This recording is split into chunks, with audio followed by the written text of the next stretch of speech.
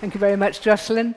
Okay, so at some sense I am going to try and answer the question of how do we actually know what's going on inside the sun. And I also want to just emphasize some of the issues. Often people think that science is definite, there's an answer, everybody knows that answer if you're an expert, and if you're learning, you just have to get up to speed. And actually, the reality when you're at, good analogy for here, the coalface, when you're at the coalface, it's not certain at all. You have to have faith in what you're doing and back it up with some good science. And then years later, it looks obvious, but it wasn't at the time. So I shall show you some of the things that sort of, some early data and some late data, and there's a clear difference between them. We're talking about the pulse. So what I'm talking about, and I'll explain to you, is stars that pulsate or oscillate. And the sun is but one among many, but as Inika has said, it's kind of nearby and useful to us. And I start with a very famous astronomer, Sir Arthur Eddington. There was a wonderful television program a couple of years ago where we were actually discussing Einstein and so on, and how you communicated through World War I when you were on opposite sides, but you wanted to work on the same science. It's a classic picture. It's a person taken with the tools of their trade, which is very true. One might argue that the tool of his trade wasn't observation, but was actually theory, as I shall show in a minute. The other thing of note is that he's got no glasses on. And if you see less posed photographs, he always wears glasses. So like my mother, he was vain. He took his glasses off before he had his picture taken.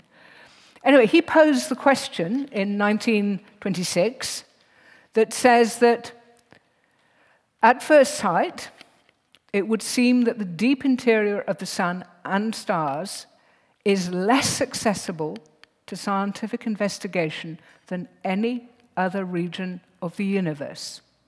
So our telescopes probe further and further into the depths of space. So you talk about the beginnings of cosmology here. But how can we ever obtain certain knowledge of what's hidden beneath substantial barriers? What appliance can pierce that?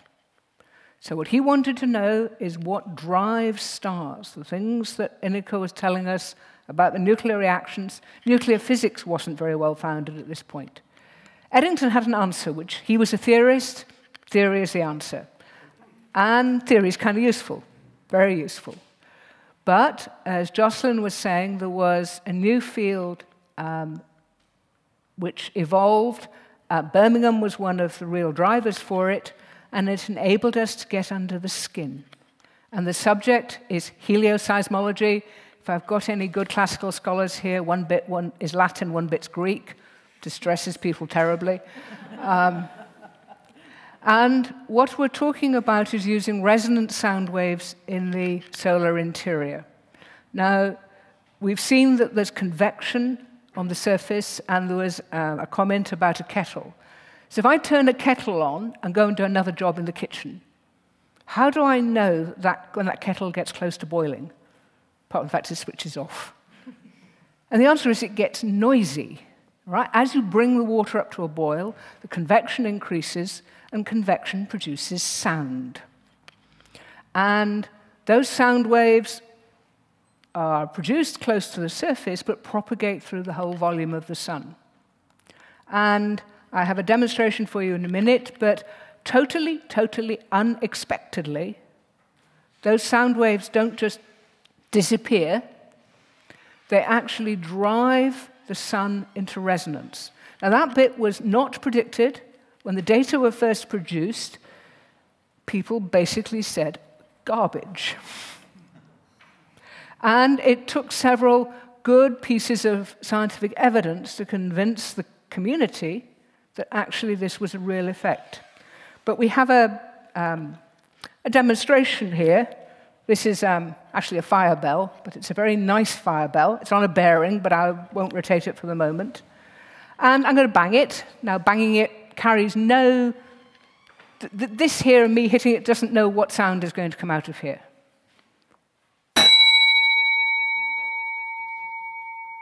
What comes out is a nice, clean note. So I've taken something that's basically a kick, a pulse. And it's the natural frequencies of this bell that actually tells it. It's the shape, it's the material in it. It's actually a very carefully chosen bell because it's nice and uniform in thickness. Any old bell won't do this for you. But essentially, the noise it produces carries information about the bell. So what I have here is a picture of the sun, a cartoon, 3 dimensions. The different colored blobs, my sun's yellow, different colored blobs are essentially traveling in different directions, towards you or away from you. And this is one of hundreds of thousands of possible oscillations that the sun could have. And you can see that this one doesn't go through the whole volume of the sun. So if I look over here, I run out of color as it happens in this particular one in the center. I'm running out of color around the poles. I could choose you other oscillations where the location of the waves is very different. And there are some that go right into the center. There are some that are very much located around the edges. And the fact that that's true is very powerful. So I have here some theoretical tracks of sound. So you can think about this as light, if you like. You can think about it as a light ray. And you know the concept of a mirage, that if you're looking at an image that's over a hot desert, then the image gets inverted. The rays get diverted. And that same thing can happen to sound. So it goes into the sun. As Inika's told us, it gets hotter and hotter and hotter. That alters the speed of the sound and can turn the sound back so that it comes back to the surface. So I have 2 tracks there. One is skipping around the edge, coming back to the surface lots and lots and lots of times. The other one is coming back much less often, but is going in deeper. That is phenomenally powerful because it's going to allow us to image. It's going to allow us to answer the question, how do I know what's underneath? Just like you can use X-rays to produce CT scans of your interior without having to cut it open first, so you can produce sound maps of the interior of the sun. And those sound maps, the speed of sound depends on what's there, what's the material, and what the temperature is. Those are 2 very important parameters. Okay, so I want to collect this data. And I'm basically not a theorist. I'm an observer and analyzer of data. And Birmingham was one of the prime movers in this. And we have a picture here taken of one of our domes in Birmingham and a nice brick building. And in the background, if any of you have been to Birmingham, we have a clock tower, which was actually public time. It was meant to be visible over a very wide area, and it is. It's quite remarkable. Several miles away, you see this tower sticking up, and it represented public time. The scale here, the clock tower is terribly tall, and we're standing rather close to our dome, right? So the dome would look small inside here. It's about 12-foot diameter, and it's feet because it's built for the American market. It's built for the amateur market in America. And we've had a building put there to sort of put the dome on top of.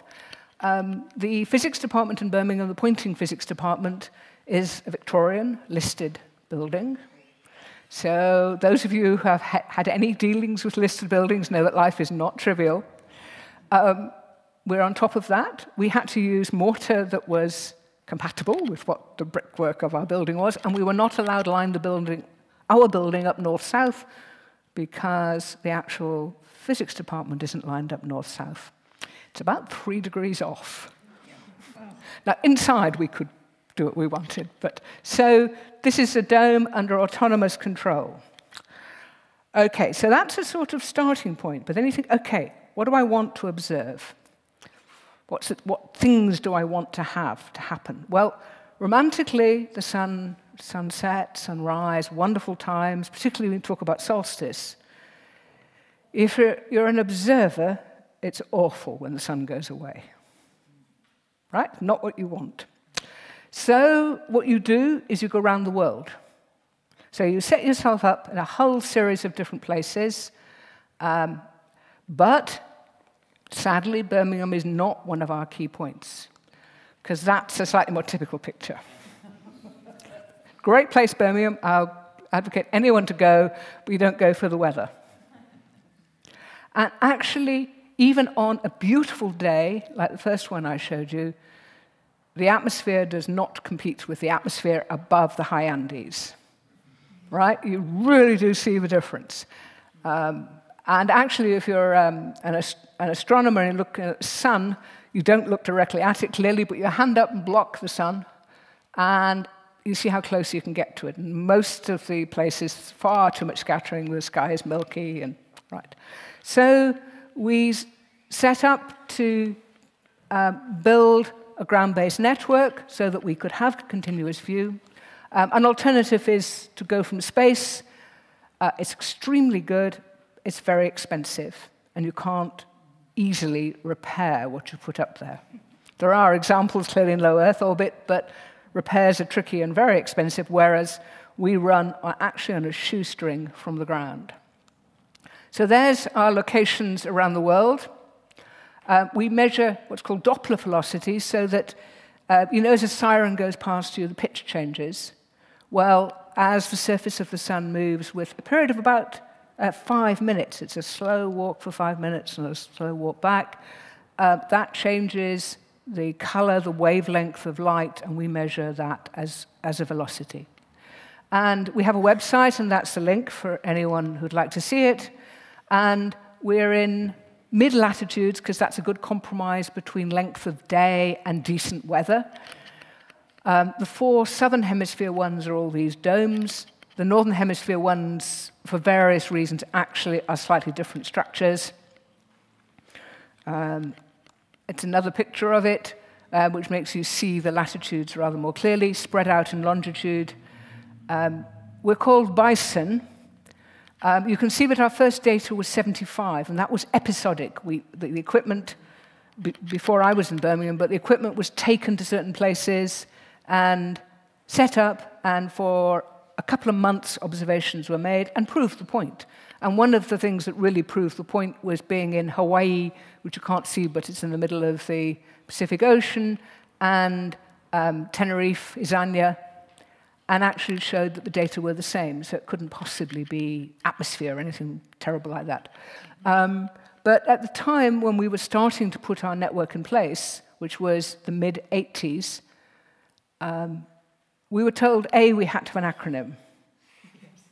Okay, crucial. So what do you choose? At the same time, there was an American network being designed. And the statement we were told was, you're first, you can go ahead and observe for a bit. But once the American network comes on, well, we won't need yours. So what we thought was BISON can be Birmingham Solar Oscillations Network. It's a valid acronym. But the bison were hunted to extinction on the American plains. So we thought, OK, well, if we are dead in a few, But in the event, we still survive. We got our network by '91, and we're still running. And actually, we collaborate with, rather than compete with, the American network, because we measure slightly different things. OK, so back to the oscillations, and I want to try and tell you a bit now about some of the physics into this. So a string. If you start at the top and work down, you ping the string and it produces a note. If you then hold it in the middle and ping the other bits, then you get a slightly higher note. And as you put more and more fixed points or nodes in, you're going to get a higher and a higher and a higher note. And each of these produces a characteristic note, characteristic frequency. The fixed points are known as nodes. So that gives you a pure note. And I've made a comment there that says in real instruments, you don't get a pure note. So if I have the orchestra and tell them to play A, is it, the one that everyone tunes to? If you just think about listening to it, it's a cacophony. You don't actually hear just one note. And how can you tell the difference between the double bass and the flute? Anyone suggest? You can tell, can't you? And what you tell is because you don't get a pure note, you get a harmonic structure, and the harmonic structure is totally different for the different instruments. And the sun is no different. The sun produces, when you look at the sound waves, and there are sound waves in the interior, but I'm not hearing them because there's a vacuum. All right? It would actually just be terribly noisy because of all the convection.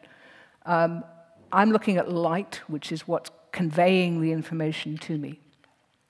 So I'm about to show you some real data, but I need just a couple of levels. Now, close your minds to this if it's, if you don't like a bit of mathematics, if you like. But I'm going to use some numbers, and some letters, rather, and L and M. L tells you about stuff going round the equator of the sun, and M is telling you about rotation of the sun.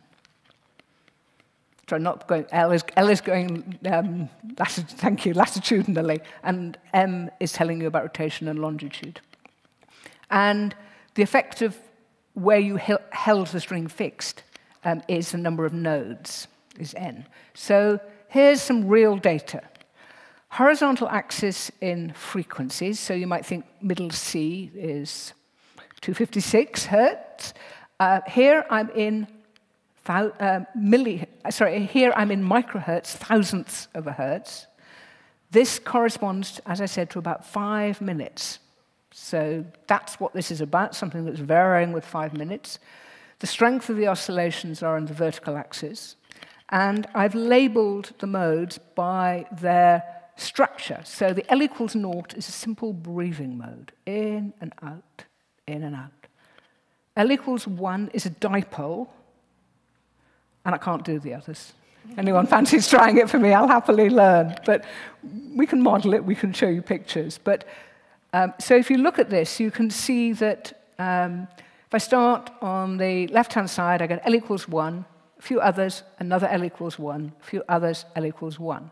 And the 2s and the 3s and the 0s all repeat. So I'm seeing here several orders, the effects of the fact there being many nodes between the surface of the sun and the center. So I'm seeing repeats of the pattern. I'm not actually seeing the fundamental, and that's one of our science goals. From the difference in frequency between any two of those spikes with the same L value, I can tell you the mean density of the sun. Or of another star, if this happened to be a measurement of another star. So from that simple thing, I tell you the mean density. You'll see that the modes are paired, and in particular, the 0-2 separation, that actually happens to tell you about the conditions in the very center.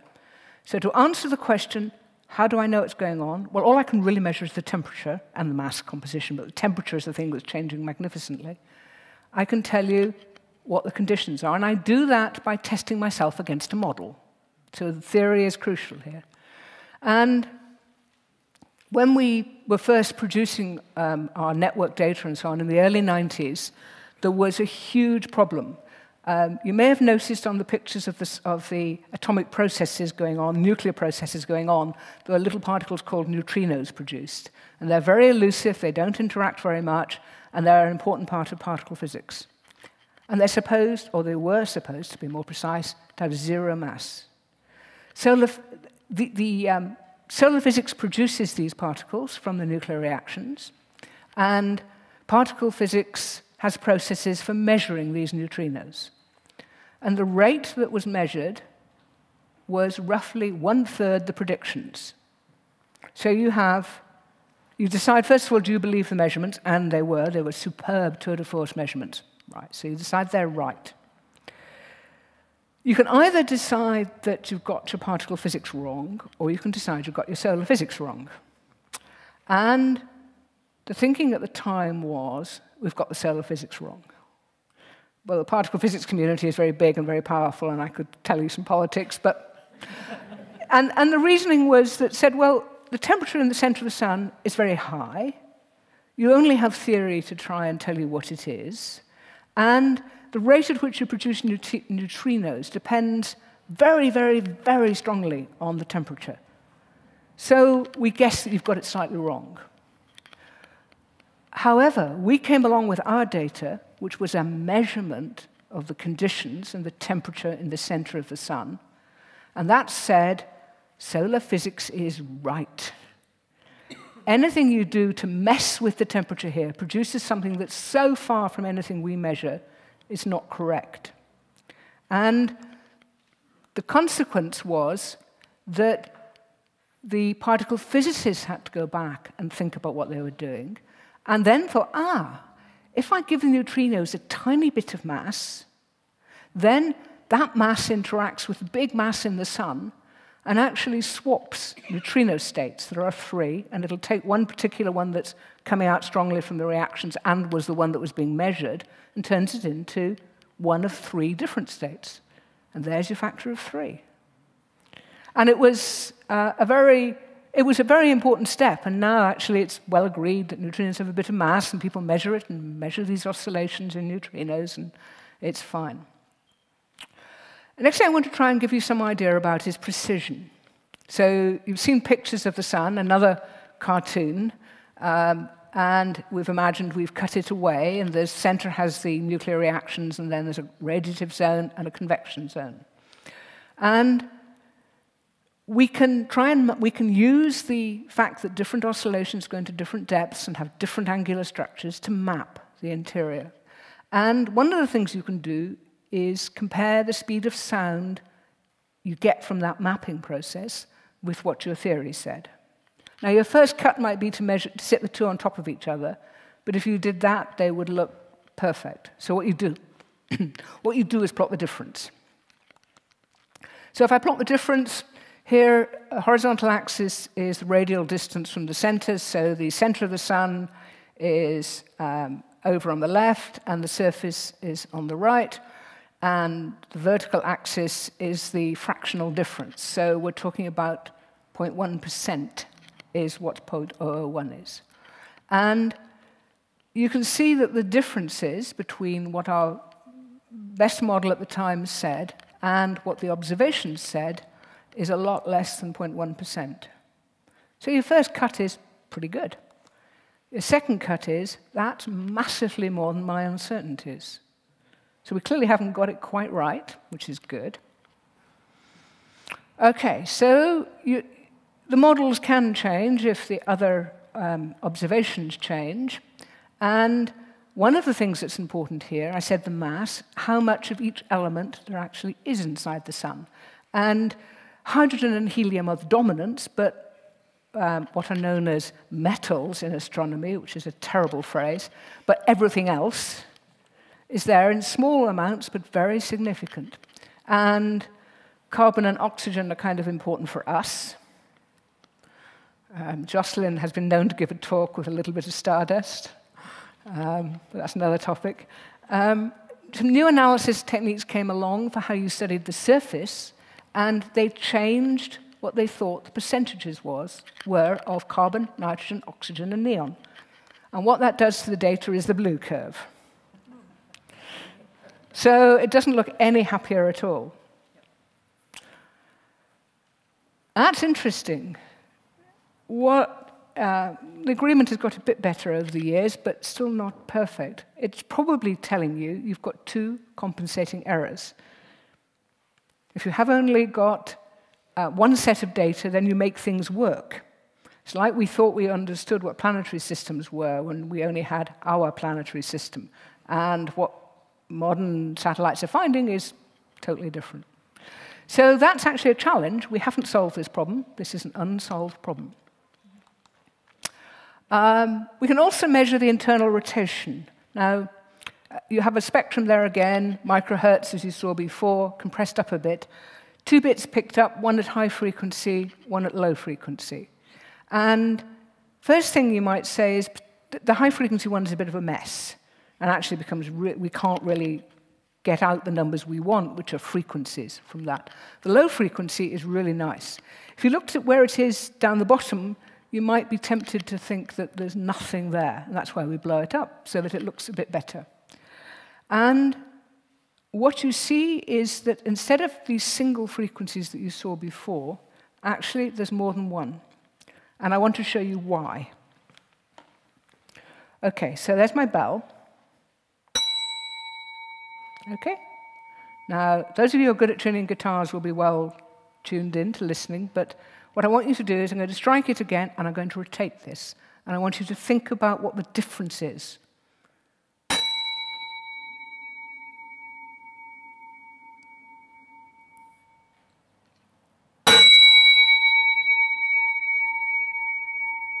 Okay, you hear it going up and down?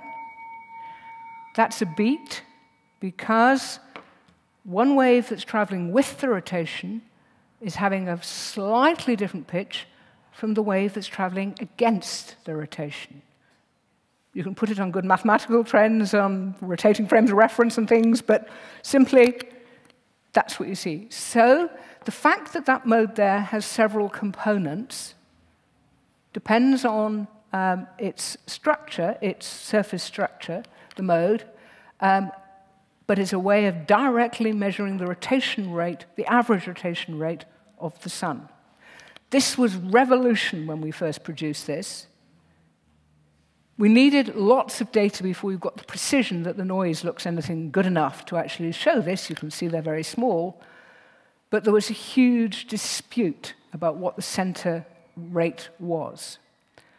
It matters if you want to know about the center of the sun.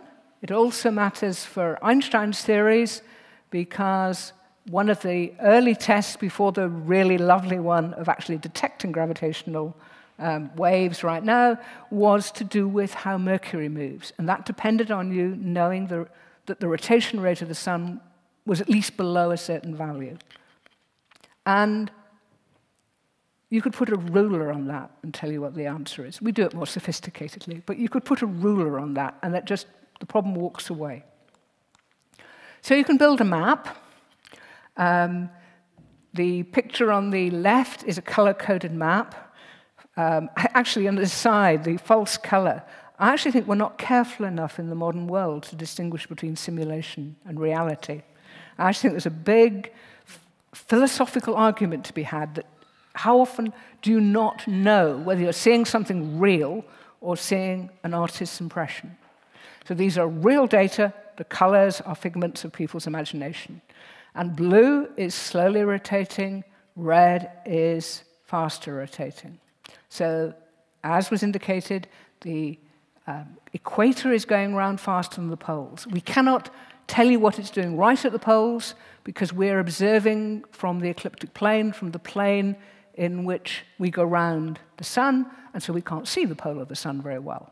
So we don't get very good data for it. We want a mission that does seismology that goes over the pole, and then I'll give you the polar map.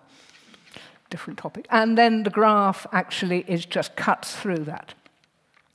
Now, there are several things of interest. You can see that there are different rotation rates there, and I wouldn't worry about the numbers, but they correspond to about 26 days rotation. That takes the sun about 26 days to rotate. What's fascinating with the red lines is the way they all come together. So we believe that the interior, and I'll show you another picture in a minute, is going round as a solid body. But this differential rotation of this gaseous material is in the outer regions. And the zone where they all come together is of fundamental importance. Because that, and this is a properly labeled thing, I can't remember if it's all Latin or all Greek, but it's proper, is a region where the shear is changing very rapidly, and that's believed to be the seat of the magnetic field. So if you take in the data that I produce, you can get all the way to the center, and we think that, as I say, it's solid body. You start, before you make a measurement, you have some idea of what's going on. And if you think about having some liquid and you spin it, what you expect is that the sort of rotation rate you measure will depend on how far you are from the axis of the spin. That's what's meant by rotation on cylinders. That was the theoretical expectation. As a very young researcher, I sort of said, why? And they said, it's obvious. I thought, okay, I'll stay quiet. And it's not. It's not rotating because they had forgotten what's called the Coriolis force, the force that tilts the trade winds and stops them just blowing, it makes them blow northeast and southwest rather than what you might expect on northwest and southeast, whichever one it is. So that was a case where you had theory, and it was crucial that you had theory because that tested something, but the observations told you something different. And it's key, as I say, this tachocline is key for the generation of the magnetic field. Now, what I want to do next is just talk briefly about the solar activity cycle, because that's something that we're very interested in. So you have a picture of the sun. You can see the color is fading slightly darker as you go to the edges. That's real. That's actually telling you about the temperature variation with height. They've been measured for a long time. They've been measured for a very long time if you go to the Far East. But in Europe, John Fabricius, 1609, observed spots and saw they moved and interpreted this as an indication of the sun rotating. And I love it. It was a private publication. He wrote somebody a letter in 1611. And then Scheiner, who was a Jesuit, and Galileo observed. And you know the trouble that Galileo got into. Scheiner was told by his superior to get some new glasses. Spots, yeah. William Herschel, who was the son of... No, that's the father. He showed that high grain prices were correlated, and the grain data came from Adam Smith, and that the high grain prices correlated with a spot-free sun. That was interesting.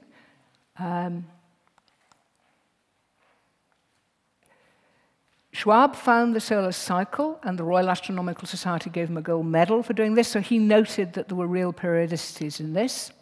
And Carrington, now I don't know whether Carrington has any prominence around here, but in the bits of, anyone know Carrington? Bit of Lancashire I grew up in, they're beer brewers. Carrington is beer.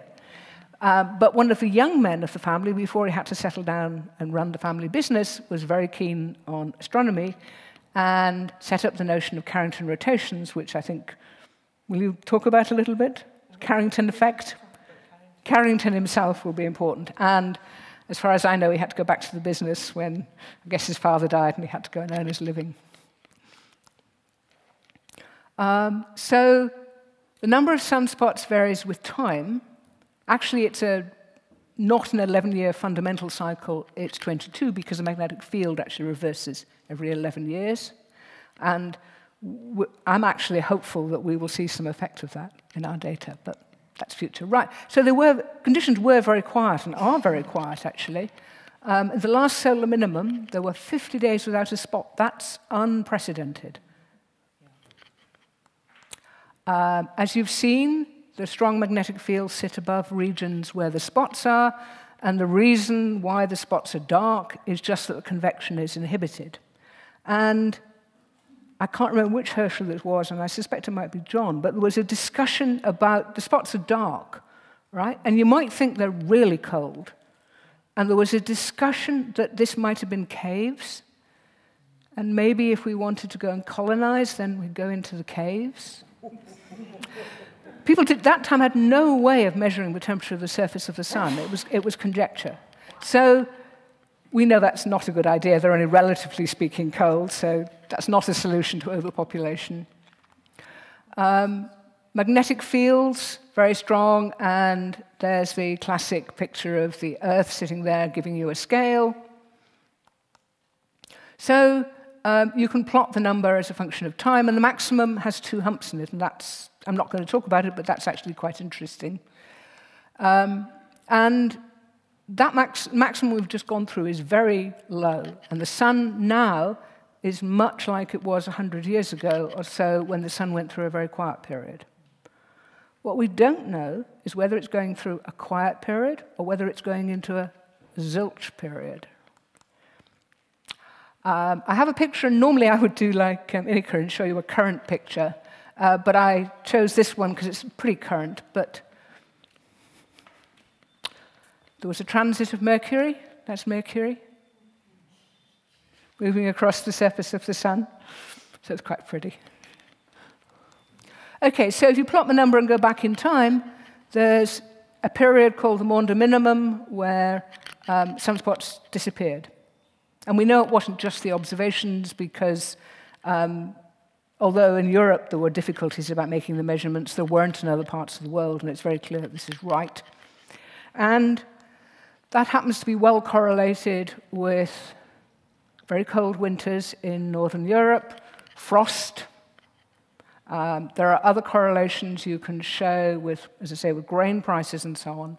Now, I have to say this is a correlation and not necessarily a truth.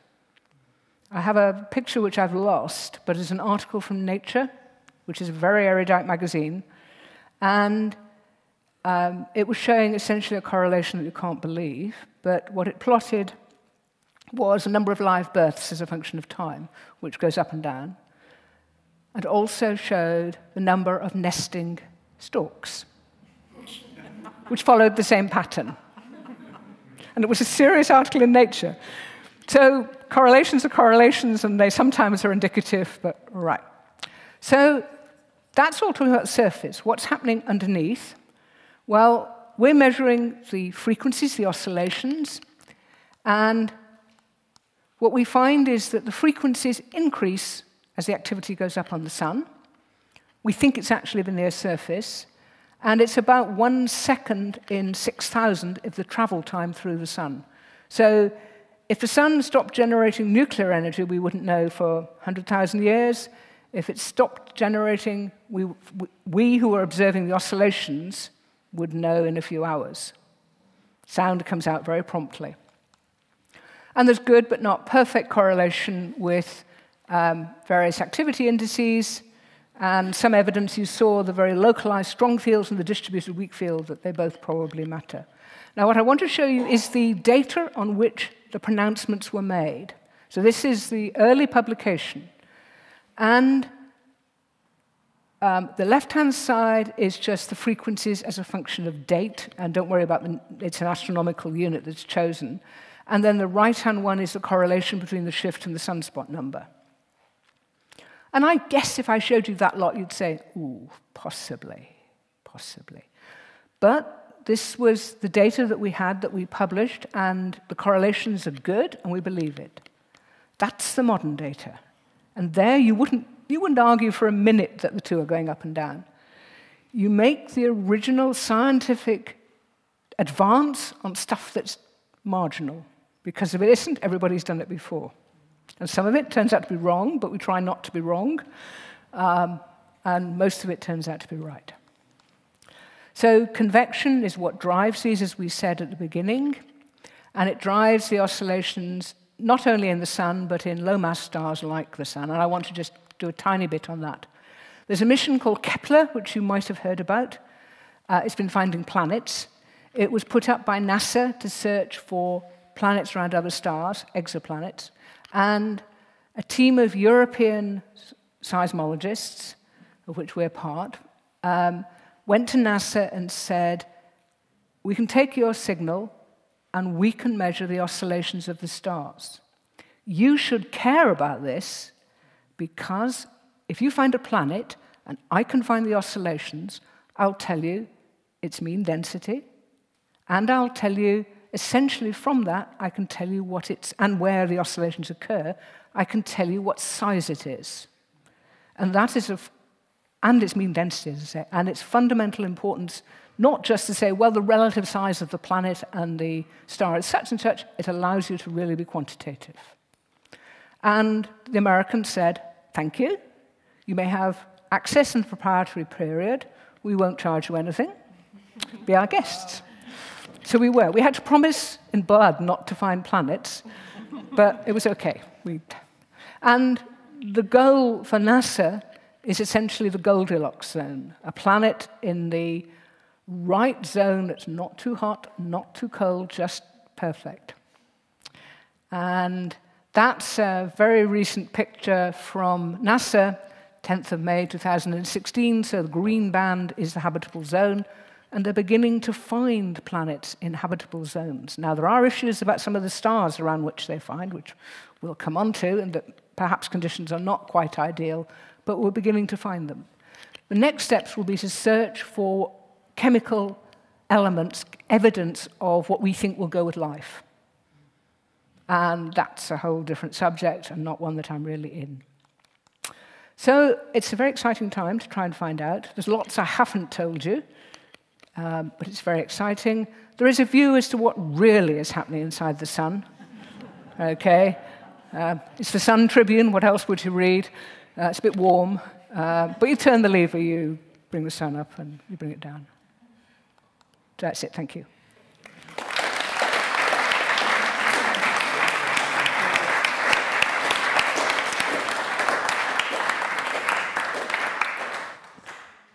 Again, thank you very much indeed, Yvonne. And we have time for some questions. So we'll start over here. Can you explain in more precise details how you measure the sound waves, what mechanisms you use? Yep.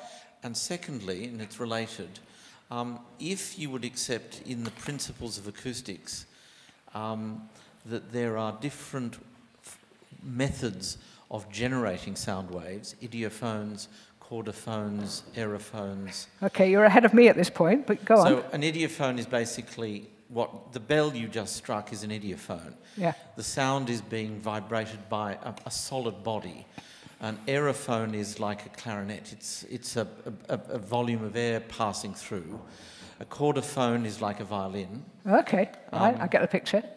And so is there a sense that you have within both the measurements and also in the data that you're collecting that the reason I'm asking this question is that might the sounds, might the acoustic properties tell you something about the actual physical makeup of the sun itself? Okay, so the first answer is I'll give you a brief answer, and you're welcome to ask me offline for the real detail if you want it. In the spectrum of the sun is evidence for the elements that are present in the outer region. One of them is an element, potassium.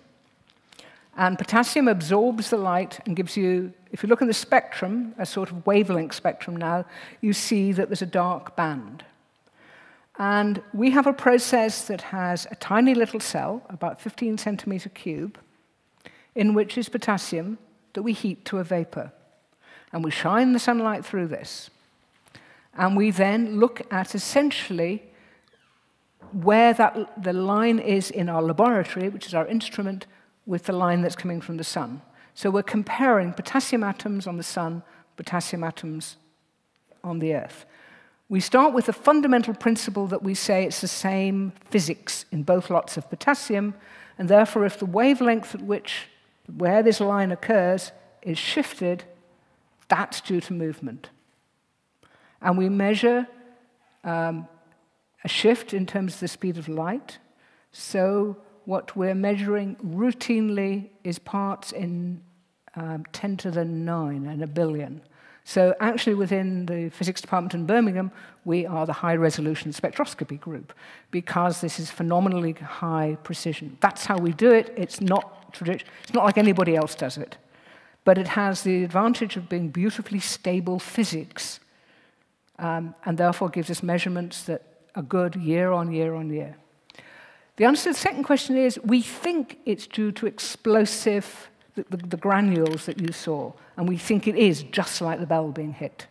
That it's like if you were to put that into a sandstorm rather than just pinging it once. It would constantly get banged and it would produce its resonant frequency.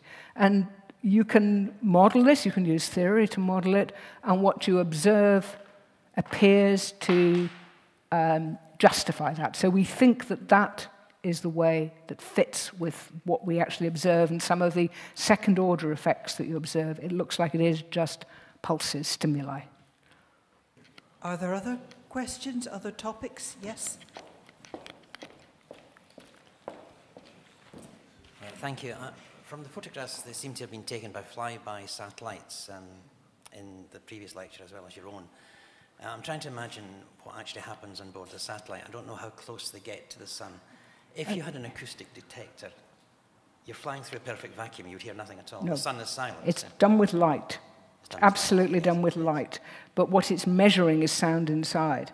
To answer your question about how close they go, there is a mission which is supposed to be launched. You remember when Solar Orbiter is going up? 2018, something like that, that is going. It won't do much of my sort of stuff, but it will fly by and it'll get not 0.25 solar radii. 0.25 astronomical units, sorry. And Mercury sits at about 0.4, so it'll go inside the orbit of Mercury. And it'll fly by, and we'll be very worried that it makes it through the temperatures. But it's completely silent, no matter how close you are to it. Because it's a vacuum, yeah. So although I'm measuring sound, I'm using light to do it.